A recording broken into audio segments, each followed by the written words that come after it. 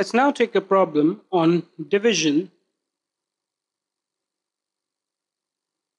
for irrational numbers.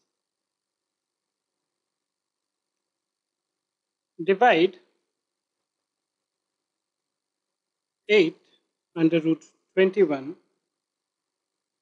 by 4 under root 3.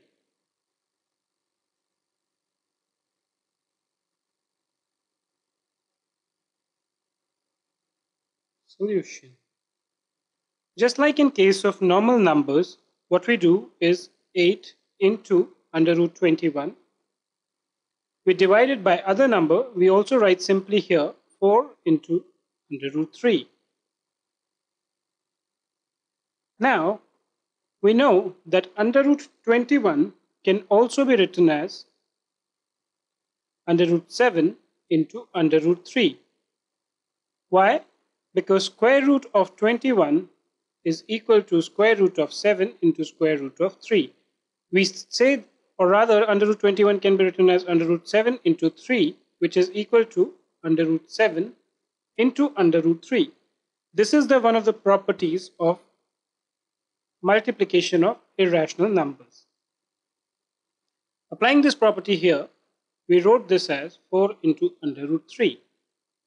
Now under root 3 gets cancelled here. 4 goes into 8 2 times. So what are we left with? We are left with 2 into under root 7 is equal to 2 under root 7, which is the answer. So therefore, we conclude that division for irrational number gives result to an irrational number. But is this correct? Is this statement correct? No, it is not correct. Let's say if instead of 4 under root 23, I would have had 4 under root 21. Then instead of this, I would have got 8 into under root 21 divided by 4 into under root 21. This would have got cancelled here. 4 goes into 8 2 times. Well, I'm left with only 2. So therefore, division for irrational numbers could result in irrational or rational number. It can be both. Right?